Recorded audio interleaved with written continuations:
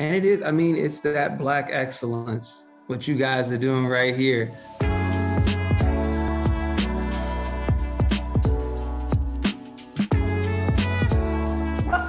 Welcome to another episode of Black and Excellent, where we talk about all things Black and excellent. So today, of course, we have Mr. Does It All, Joseph David Jones. Thank you so much for joining us. Oh, thank you for having me. You may know him from your favorite superhero in Arrow. You may have recently seen him in the 4400 on CW, and also you've probably seen him beside the loved Denzel Washington. But today we are here to talk about you. So let's jump right into it. Yeah. The last time we did an interview with you, you mentioned that you used to be a sucker for fan theories. Yeah, yes. As a fan of the 4400 growing up, do you remember any theories you had about the show that you can share now? It's funny because like back then when I was doing it, I thought there were aliens. And like, I mean, that whole theory is still like heavily in what people like assume today with this iteration of it. But I don't know, just because of the nature and how they returned and stuff like that, like I thought they had gotten abducted by aliens and like got brought back on, but without, revealing too much,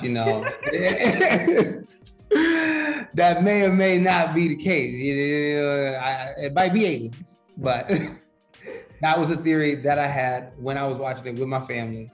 And it's also a theory that fans have watching this one with us. Okay, so you have experience playing a superhero. Yeah. And right now in the 4400, you play a social worker. As someone who's played superheroes in the past, and you've obviously been grounded in this role, do you feel like, what are Jarrell's superpowers? It's funny because like, I'm like a heavy comic book nerd. I love sci-fi, I love anime, I love that stuff, and I love powers.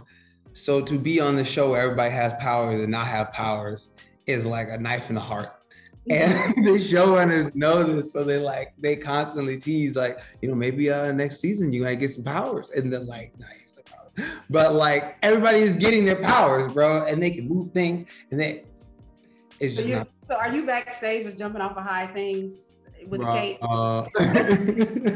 I'm just low-key pitching storylines where somehow Jarrell just gets powers, but I would say Jarrell, the social worker, his superpower is, I guess, always being able to seek out the truth in something, to never take something at face value, and to always try to seek out what is the best possible truth for his people, or for the people who are being contained. So I feel like that's sort of his superpower. Let's move a little bit into the other things that you do, because you're also, not only are you an actor and a producer, you are also a musician. So yeah. I hear that you have an EP coming out. It's a full album. Oh, but yeah. I've been working on it while shooting the show, and it has been exhausting, but the music is coming out so good. So I'm so excited to actually release this thing. Can you tell us a little bit about your aesthetic? What's your musical vibe? What do you want us to feel when we're listening to your music?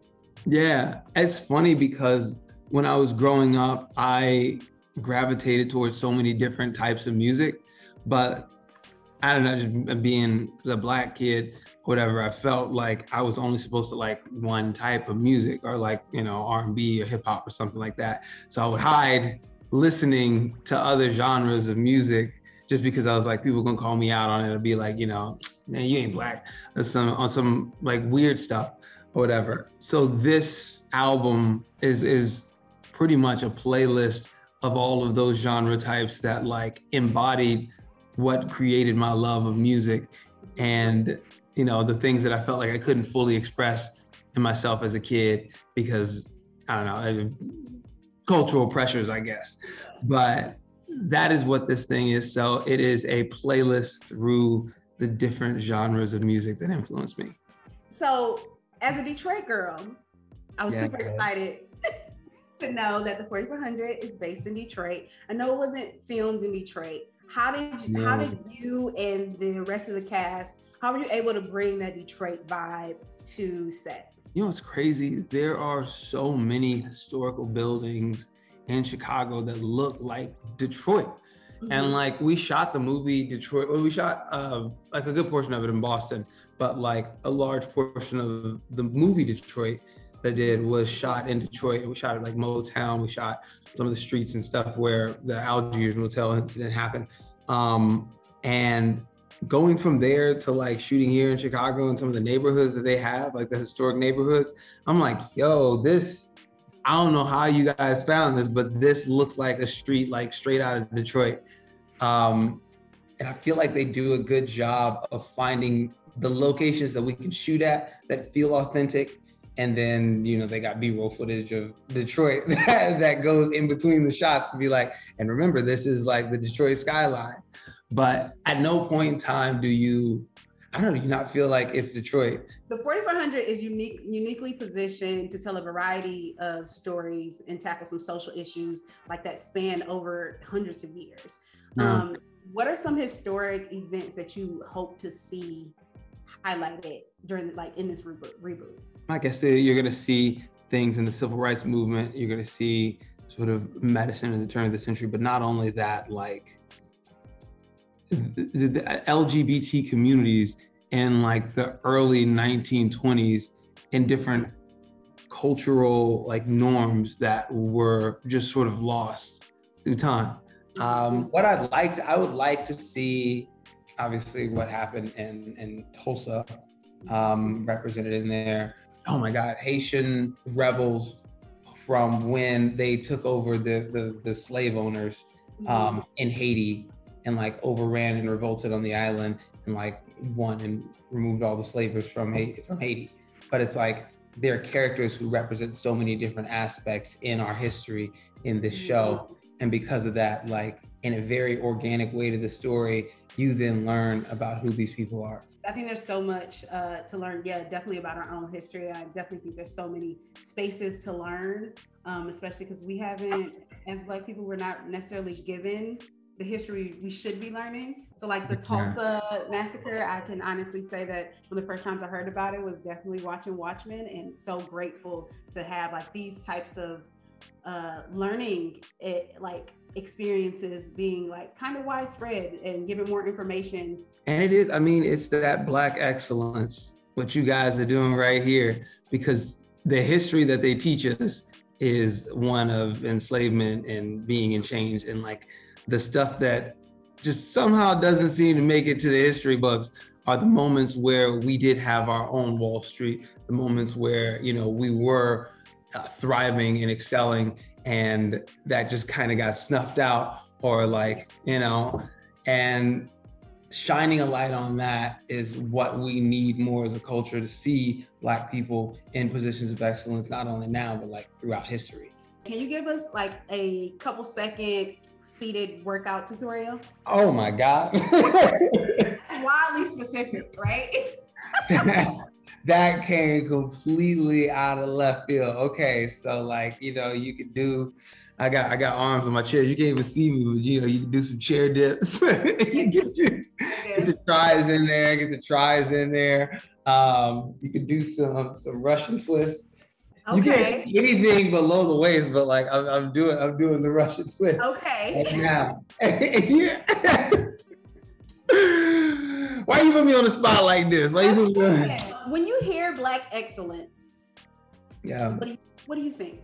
It's funny. I mean, I almost touched on that question yesterday. No, I think it's the part of our culture that like the media doesn't show.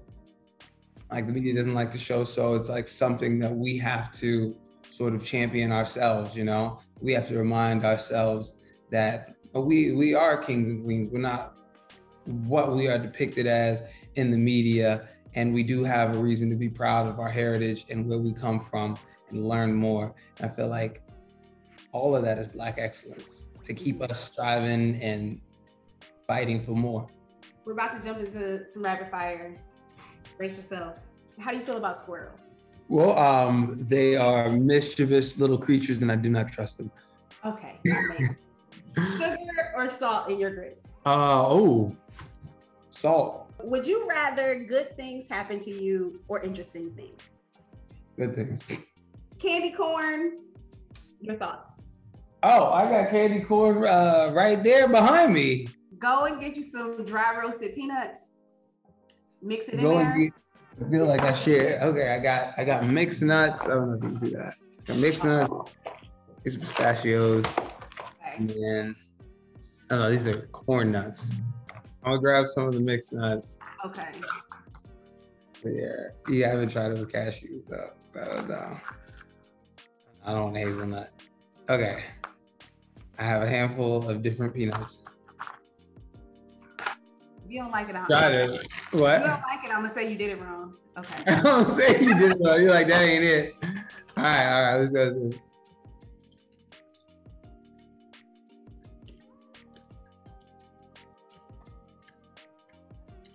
You know what? That is not bad at all. Now, if you get the dry roast, you said that's better than trail mix. Like the sweetness and the saltiness is hidden. Mm-hmm. Okay. If you get the dry roast, you might have just done something, girl. I done did something, okay? You might have done something. You get the dry roasted. It tastes like a payday. Oh my God. Yes, that's like the closest thing that I can relate it to. This is okay. And you got it. You got it for posterity. Yo, this is hidden. This is hidden right here. I'm not mad at it. Thank you. Awesome. Yes. Dr. John. I'm so proud of myself today. I can clock out. I'm done for the day. The 4400 was a food. What food would it be? It would be a gumbo. Okay. A little bit of everything in it. Okay. I like that. What are you overthinking about right now? How goofy I look doing the chair exercise. You do some chair dips. That's what I'm overthinking right now. What's for dinner? Chicken. Do you believe in aliens? If yes, they've made contact. I don't know if they've made contact, but I believe in them. Okay. I believe they can't just be us in this whole big giant order of the universe. If you could focus all of your energy on one social cause, what would it be? Police reform. Here. Look, that's amazing. Yes. You're doing so much. What can we expect next from you? It's funny, it's like the short, I produced a short film right before I started shooting this. It was actually the reason why they had changed my role, but we wrote it during Kenosha, or as a response to what happened in Kenosha. And we wanted to have something out there that expressed what it was like to just live a day in the shoes of a Black person, but address bias. The film was called These Final Hours, and we just started it on its festival circuit. So we've done one festival so far, and I was like this week, and it was SCAD, but we ended up winning not only like as best, like in our category of Black voices, but also the best short film in the festival, best of show.